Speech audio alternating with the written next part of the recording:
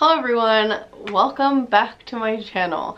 I have not filmed a video sitting down in this room in so long. Like, this honestly feels weird to me because it seems so formal. But I wanted to get back in the new year to making videos in this room because I created this Harry Potter room for this reason, so I want to actually use it and get back to more magical videos. I took a lot of time last year to do different things. I was pregnant, I had a baby, and I kind of went off course with my videos and stopped kind of doing as much Harry Potter content and focused more on vlogs and everything, which I still want to do that, but I do want to get back to my magical videos because those are my favorite and I know that they are your guys' favorite as well. Today I thought I would start off by doing a Wizarding World of Harry Potter haul, and for this video I'm going to show you guys all of my house robes. I do own all 4 Hogwarts house robes from Universal Studios. They are probably one of my favorite items that I have from Universal Studios.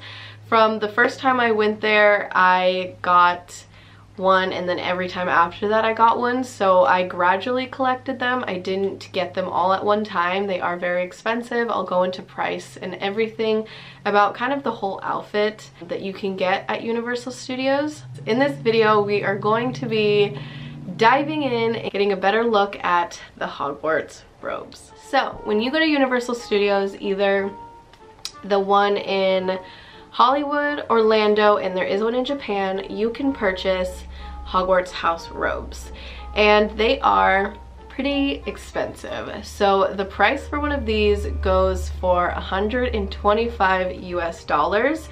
I do personally think that they are worth the price. I will say, when I first originally purchased one, I believe it was $110. So I do think the price has gone up. Unless I'm mistaken, I think it has.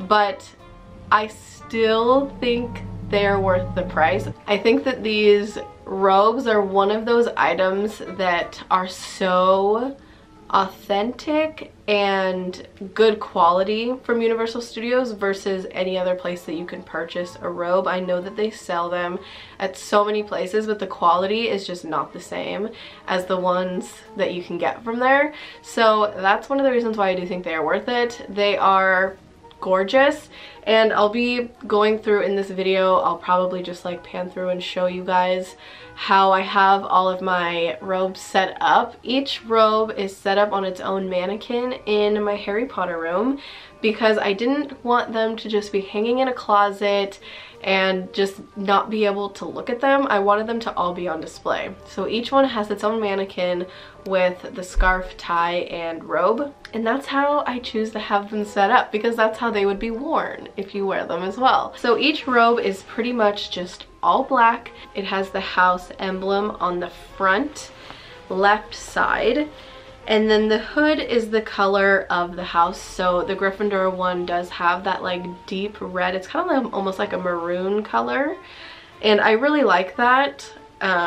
Instead of that like bright Gryffindor red, the Universal Studios one went with like a more maroon color for all their Gryffindor stuff. They did the same thing with the tie and the scarf. It's not like that bright blood red color. And so I really enjoy that. My favorite part of these robes is there is a pocket for your wand.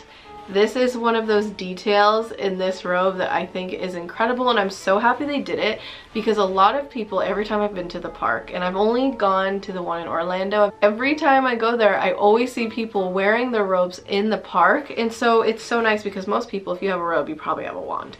You can put your wand in there and then walk around the park. Since the wands there, you can purchase them to be interactive.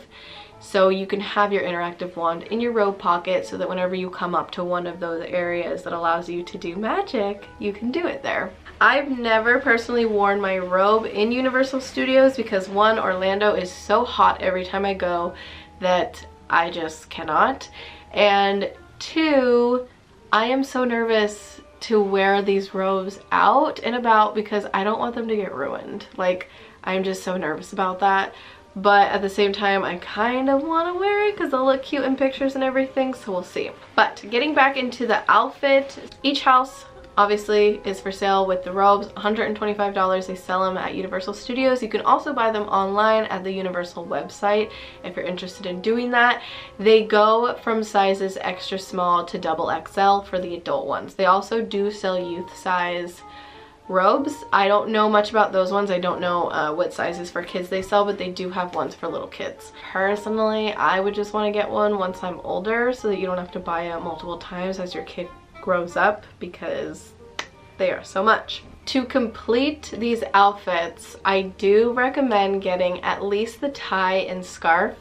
They also sell the house cardigans there. Those are also very pricey. I do not own any of the cardigans just because they are so much, and on a mannequin and when you wear it in person, you don't really see it as much as you do the rest of this stuff.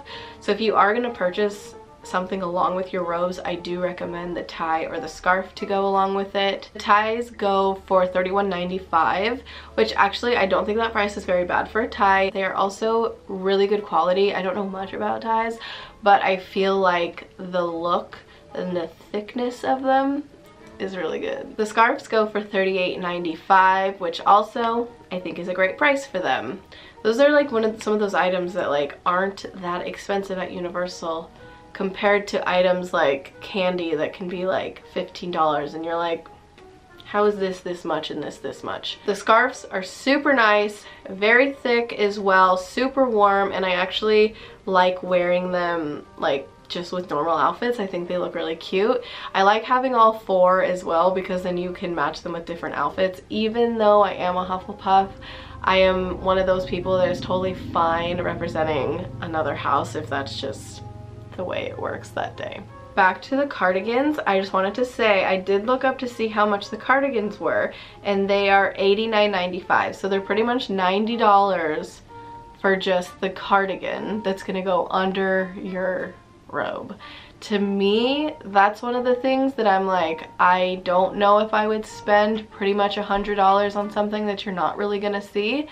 One day down the line, I would probably love to get one for all four houses, but when it comes to like you're shopping there, you only have this amount of money, what should I buy? I definitely recommend the robes and then a scarf and a tie. I'm also going to go through and try them on for you guys. I get a lot of questions on my Instagram, people asking me like what size robe they should get when they go there, and it's something that like I only knew what size to get by trying them on. They have all the sizes when you're there so you can try on which one is best, but I have always gotten a size small. I have one, which is the Ravenclaw one, that is an extra large, and that's because it's Jonathan's. So for me, I am about 5'4", and I always get a size small, and I think that it fits perfectly. You'll see the fit on my body so you can kind of understand how long it is to the foot and then on my arms.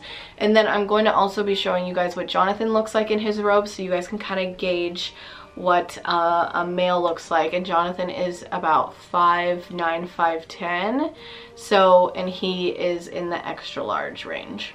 But the thing that's cool about these two is they are very loose fitting, obviously, so I feel like the sizes, like, you can't really go too wrong. Like, if you ordered, I don't know, I just feel like if I got an extra small, it probably wouldn't even be that big of a difference from the small, or if I got a medium. Like, I just feel like you can kind of make anything work, unless, like, the extra large really doesn't work for me, like, that's way too big.